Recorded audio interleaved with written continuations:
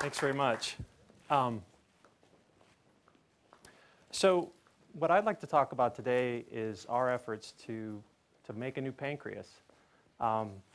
And just to set this up, I wanted to give you a little bit of a background on the general field that we call tissue engineering. So there's actually this field that's focused on trying to make new organs, new tissues. There are a lot of injuries that people suffer where you can't take a pill for a missing hand, for example. How do you actually treat things like that? So I apologize for this next picture. It's a little disturbing. So this is Voldemort, who, in addition to being a generally displeasing, sort of nasty kind of guy, he's also missing his nose. I actually have pictures of sort of real people missing their noses and frankly didn't want to share those. But let's assume Voldemort actually was going to get treated. Well, today his best opportunity to get treated is with this. So this is the kind of thing you might give your kids in Halloween. So this is basically a rubber nose. I mean, and I think you can imagine that while it might help cosmetically, it's really not going to allow people to live their lives. And so a real revolution in this field has come about through engineering. And so what does that mean? So we actually want to figure out how to make things like noses and ears and other tissues by using engineering principles. So these things are basically made out of living cells and materials. And so one early example of this is actually done by Jay Vacanti. This is called the Vacanti mouse. So this is actually that tissue-engineered ear in a living animal. It was made with biodegradable polymers, and after a couple weeks, the only thing left is really cartilage. And so it's really a tremendous visual example of how this stuff is actually coming along. Here's another example. This is a rabbit. And in fact, there are people today who've been treated with these kinds of cartilage, with skin, with bone. It's not really science fiction, although it's not broadly available. But this kinds of stuff is actually happening. And so we'd like to figure out a way to do this kind of work for diabetes. How do you make a new pancreas? So we don't want to just make one pancreas. We'd like to make hundreds or thousands or millions. We'd like to figure out how to treat everybody. And so how do you do this? Well, at the end of the day, what we're talking about is making a device that's composed of sort of two major ingredients. We've got the cells, which you've heard a lot about today, whether they're from stem cells or human donors or even potentially from pigs. And then we have materials. I'm going to talk about a little bit later.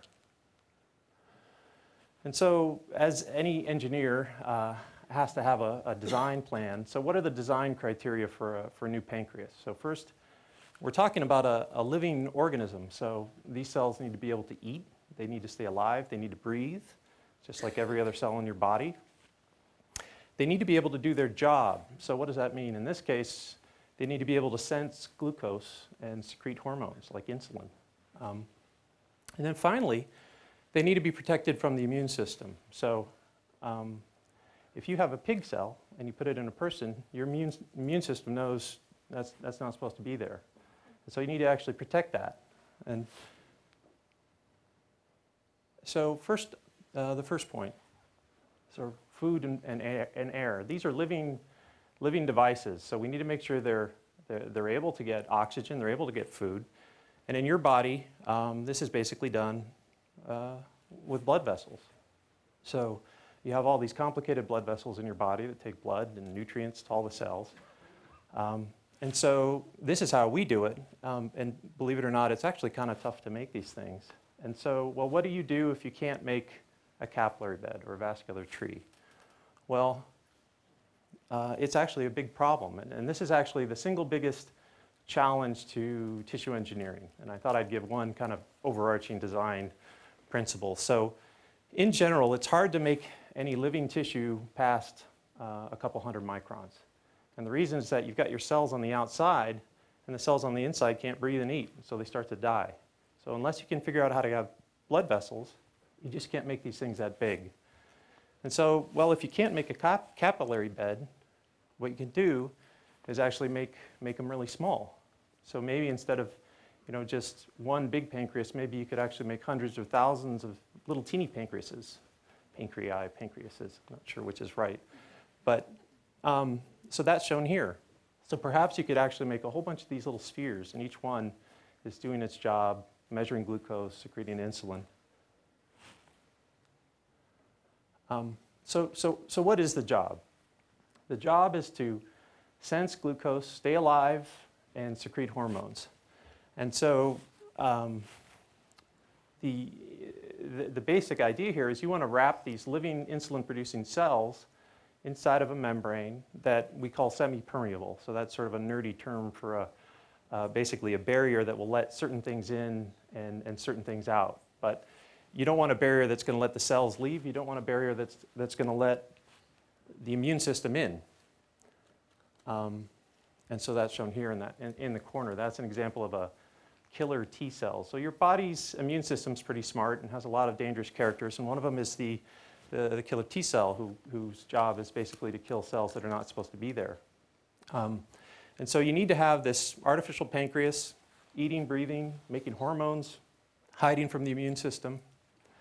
And so that's what scientists have been trying to do. And so what would that look like? So it's got to be small, we mentioned that. It's got to be semi-permeable, so it's got to let certain things in and out. It's got to have a whole lot of water, so there really aren't any dry tissues in your body. There's just your skin. So this is what it looks like. It's a little ball of, basically you could think about it as Jell-O. And in this particular case, these are made from seaweed. So not this particular kind of seaweed, but inside, no sesame seeds, but inside seaweed there's something called alginate, which is basically a long sugar. And so you can isolate the stuff and make something that looks kind of like Jell-O. And you can actually put islets inside of this thing. And you can make little teeny spheres. There's a variety of little fabrication methods that people have developed to make these little teeny spheres full of cells. This picture is from Gordon Weir, who's our collaborator. And actually, back in 1980, Lim and Son showed that you could take islet cells from a rat, put them inside these little balls, and then put them in a different rat that was diabetic, and actually cure it, at least for a couple days. I mean, you shouldn't be eating that even if you don't have diabetes. But I mean, this is an amazing result from 30 years ago. It's a diabetic rat. You could make basically an artificial pancreas or a bunch of these things, put them in another animal, and cure it.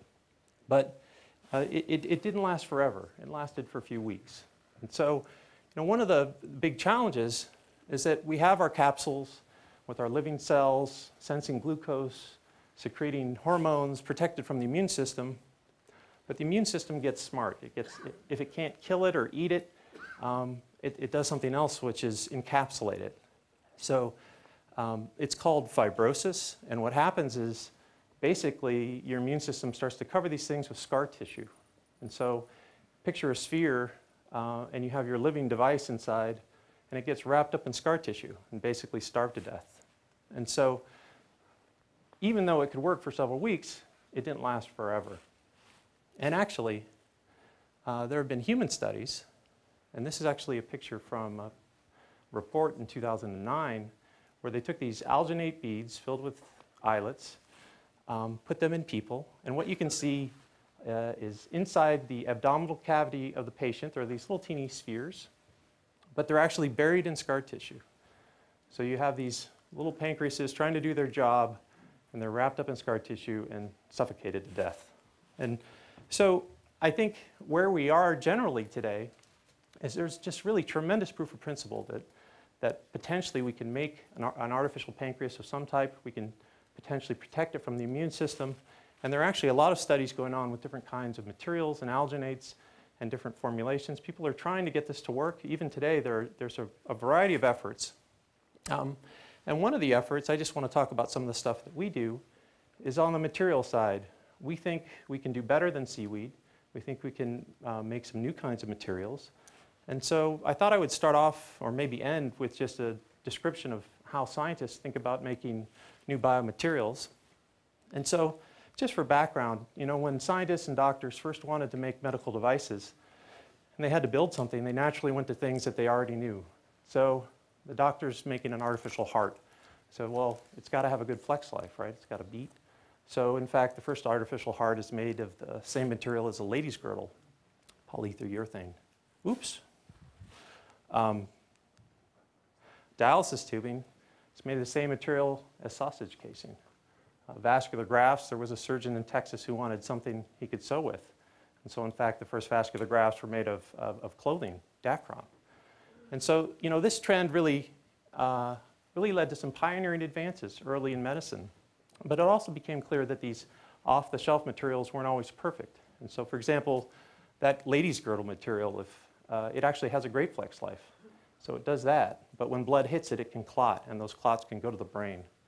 And so over the last couple of decades, there's really been a revolution in biomaterials. So now instead of sort of using existing materials, scientists are actually sort of sitting down and thinking, you know, how do I actually build this thing better?